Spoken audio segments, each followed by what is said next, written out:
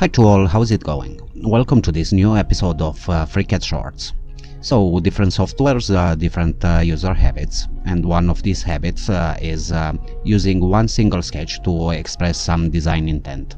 In this tutorial I will show you how you can use FreeCAD LinkStage3 to extrude to different heights using one single sketch. So, first you need to switch to Part Design.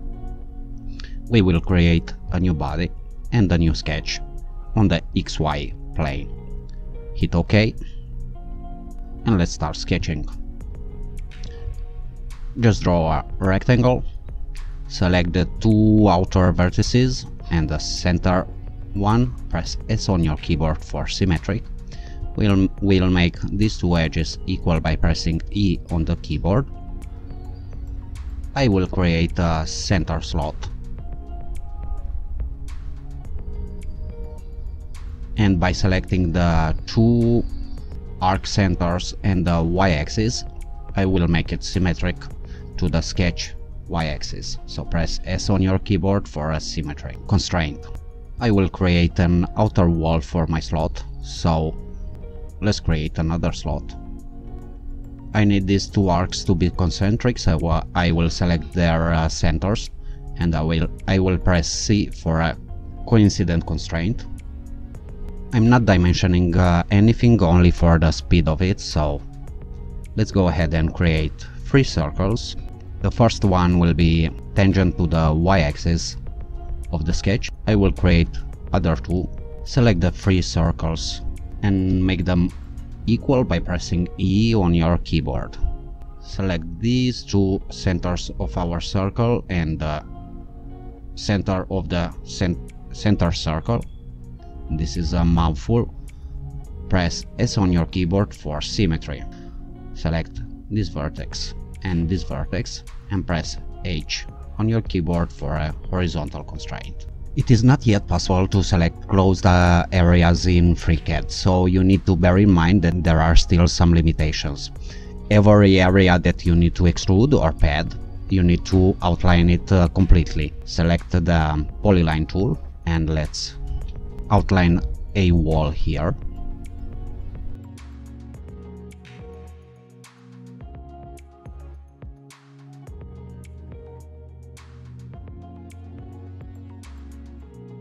In FreeCAD LinkStage3 there are basically 2 ways of padding the sketch to different heights. One is using the sketch export utility, and another one is using the automatic subshape binder creation.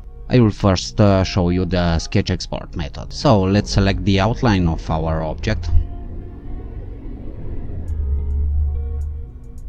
and using this tool here we will export a subsketch.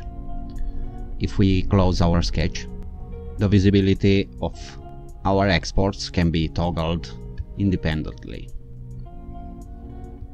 Reopen the main sketch. Select the 3 circles and create another export. We will select the geometry of the slot and create an export. I will leave behind this area here of the sketch because when there is overlapping geometry the sketch export sometimes fails. But bear in mind that if you need, for example, to select the geometry underneath this line here, you can always use the GG shortcut or the pick geometry tool. So GG shortcut, you will be presented with a pie menu with selectable geometry, and if we click the edge button, you can see that we can highlight overlapping geometry and we can select it. So we will leave this area behind and we will solve it using the second method, which is the automatic subshape binder creation. So let's close our sketch, select our first export, let's make it visible, pad it for 5 mm. Hit OK. Our second export are the 3 circles, but we will first extrude the slot. So select it, pad it 10 mm. Hit OK. Select the 3 circles and pad them. We can do it to something like 7 mm. Hit OK. And now I want to pad my back wall, and to do that I will use the subshape binder creation method. Let's hide our last pad, unhide the master sketch, hover over the desired geometry, press GG on your keyboard. Let's choose the edge 5. Then by pressing Ctrl on your keyboard, select the remaining of the desired geometry and omitting the vertices. We have this last edge to be selected. GG on the keyboard, edge. Remember to press Ctrl on your keyboard to add to the selection, so Ctrl and sketch. We have our selection, and we can press pad and automatically create a subshape binder of our selection. So let's pad it to 20 millimeters. Okay, as you can see, we have different height extrusion using one single sketch, and we can take this one step further.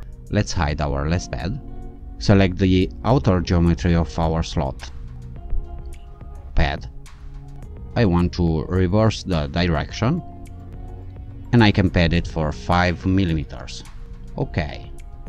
I will select the export of our circles. I will pad it reversed for 20 millimeters. Okay. Let's now select the top faces of our circles. I will create a pocket, and I will give it a fit tolerance of -1 millimeter. I want to be through all. Hit OK, and just like that we have managed to create a complex shape using just one master sketch. Thank you all for staying till the end. I'll see you in the next one.